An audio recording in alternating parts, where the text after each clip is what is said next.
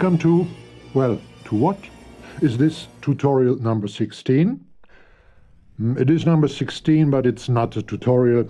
But whatever, I'm going to introduce the changes, which brings version 6 of CrusherX. Those of you who don't know CrusherX at all yet should start watching tutorials 1 to at least 10 first. Alright, the GUI. The most obvious thing you'll probably notice first is the vapor modulation overview. With that, the guessing and the switching to and fro of the previous version ends, as you see at once which modulations are going on, when they do take place, which frequency they are adjusted to, and which waveform they have.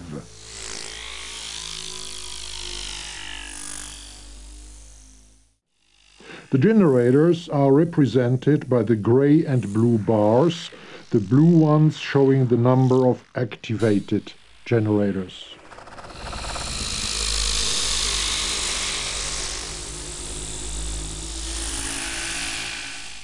The adjusted offset is depicted by the length of the light gray and light blue bars.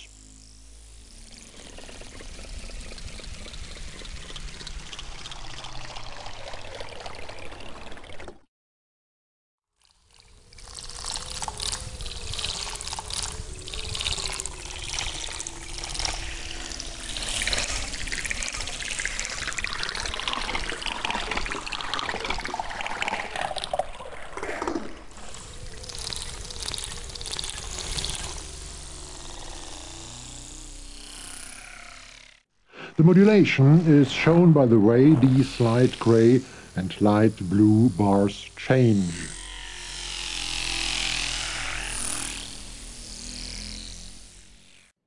To gain the space for this overview section of the GUI has got a bit larger than that of its predecessor, and the layout has changed. The vapor functions like save and load, the grain window type and so on have gone up to the left of the grain view. The quantize functions are now under these vapor functions to the left of the physical model field. The trigger functions have gone one floor down above the left border of the keyboard. The random functionality has changed quite a lot, not only its place in the layout. We find it up on top of the GUI as a part of the vapor modulations menus now.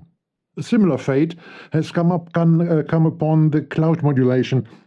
It is called Global now and has moved a bit to the right and partly into a menu of the vapor modulations. The Sync to Host button has gone. We find this function as a parameter with the diverse modes of modulations instead.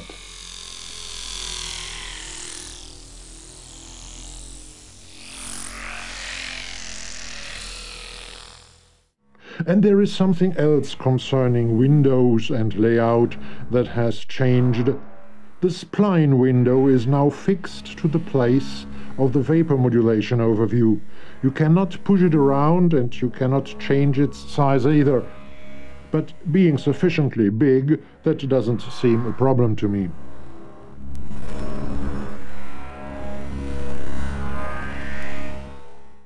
And something else concerning the spline window. The drive button to open the spline window without choosing it as a modulation source is now called Edit Overdrive. Alright, let me introduce the extended and changed functionality of version 6 then. There are going to be tutorials with more detailed information and in-deep experiments concerning the new functions, but today's video is meant as a short overview about what is new and is not going to dive deep into details therefore.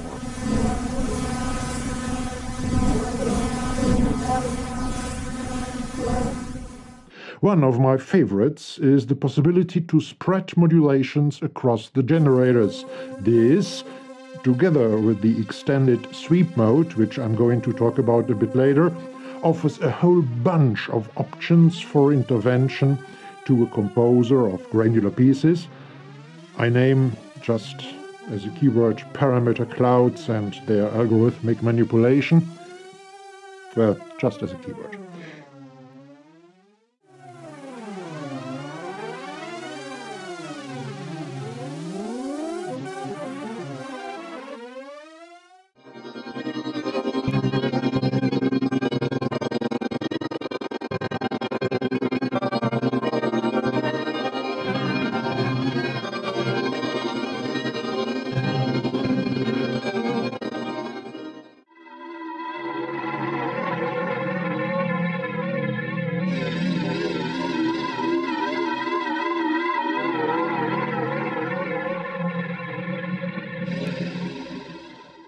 Another completely new function is called Diffuse.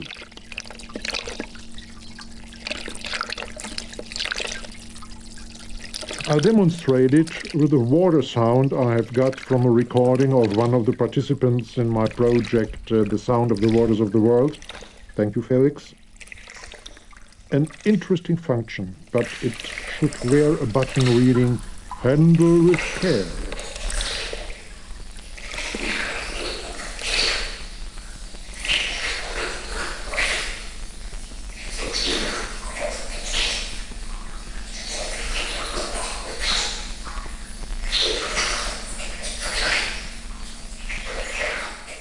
Well, sweep then.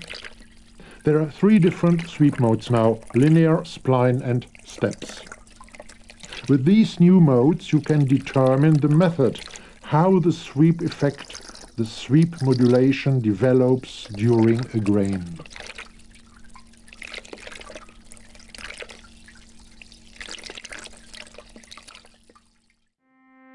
Let me demonstrate this with longer grains at first. I'll use the step mode, a new mode which is available with all modulations now.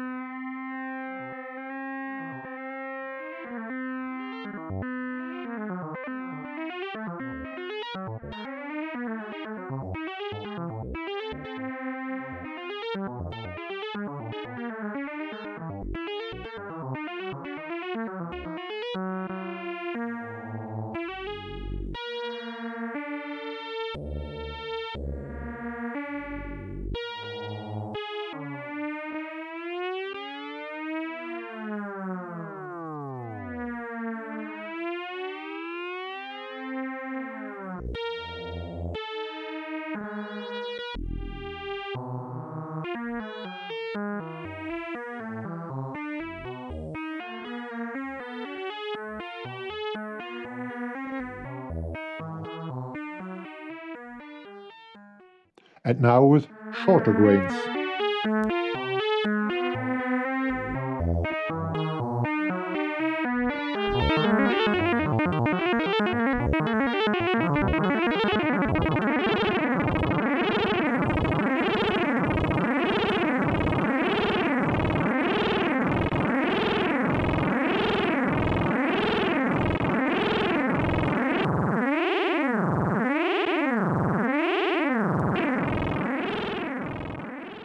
The mode linear is the one which is most similar to the sweep method of the old version of CrusherX, but whereas in the old version the sweep process let the frequency oscillate around the basic frequency of the grain, the new sweep mode linear lets it go linearly up to a higher frequency or linearly down to a lower one.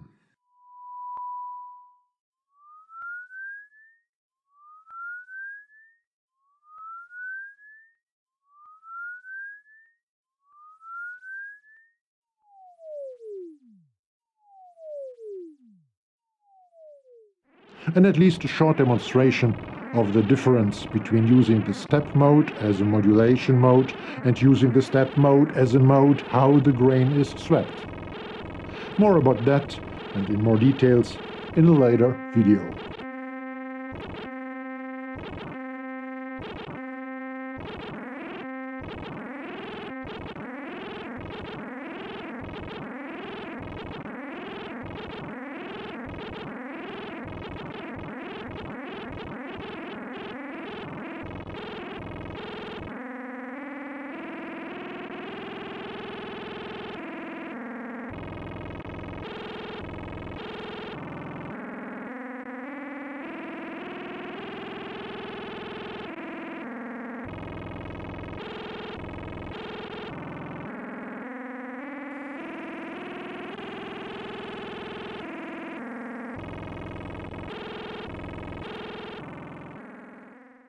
The two phase sliders have been replaced by one big bipolar phase slider now. We will have to look at how this slider works and what its relation is to the new spread function in a detailed video later as well.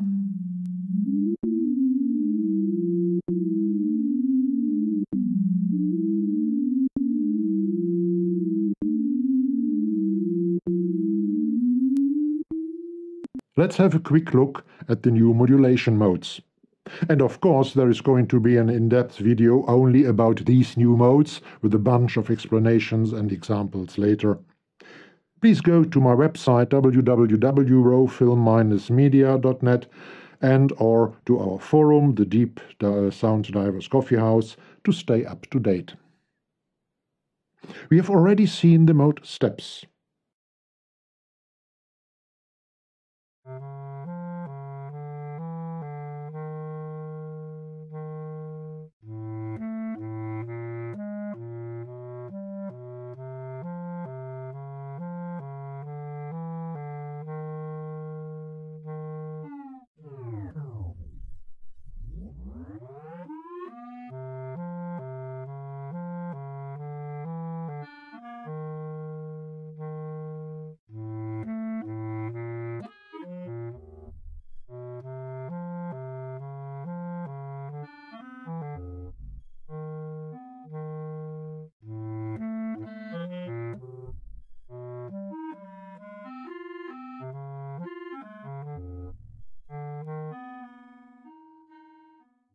So what about random each grain and the random sample and hold modes?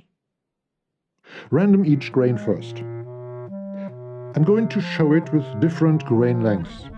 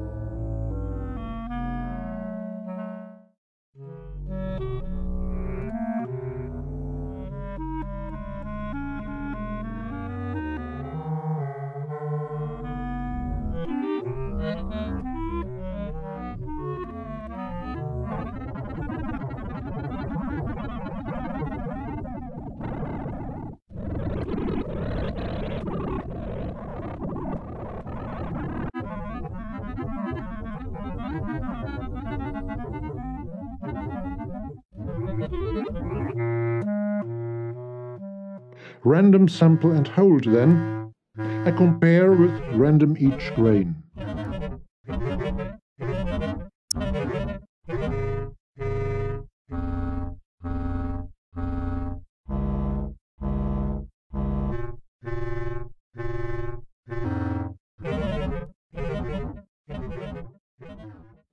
The new pitch follow functions set the amount of modulation dependent on the pitch of the sound which reaches CrusherX. A short example with a simple sine wave.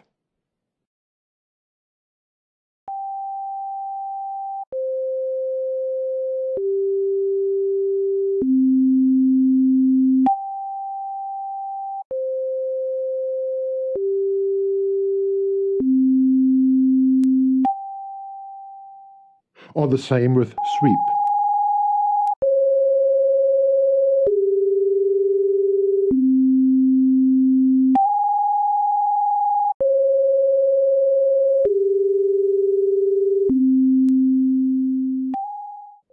Well, what's left?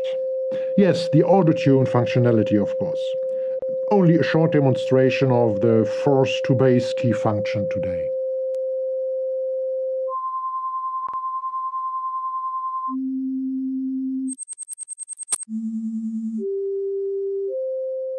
Alright, as this video is meant to give you a quick overview about what the new version 6 of CrusherX has in store for us, more and differently from its predecessor, more details will be delivered in next videos. Each of the quickly presented new functions or groups of functions deserve a detailed tutorial of its own, and we'll get it step by step. Thank you for watching. There is a website of mine at www.rofil-media.net where you will find more information about this series of tutorials. You will find also an overview about all things I'm currently working on there, including all 4 of my YouTube channels. There is also a forum there, the Deep Sound Divers Coffee House, where you can discuss my videos or all matters around and concerning my videos. This new version of the Deep Sound Divers Coffee House provides a new service as well. You can now jump directly to that point in the special video you want to watch. That gives you, combined with the general search functions of the forum, a quite powerful and efficient way of searching for certain matters in the tutorials. The Deep Sound Divers Coffee House is getting more and more a comprehensive video manual of the discussed VSTs and synths and matters that way. Please consider liking, sharing and subscribing, and if you really like this video, please think about donating a little to help me making more videos like this one. Have a great day and a good time, Rolf.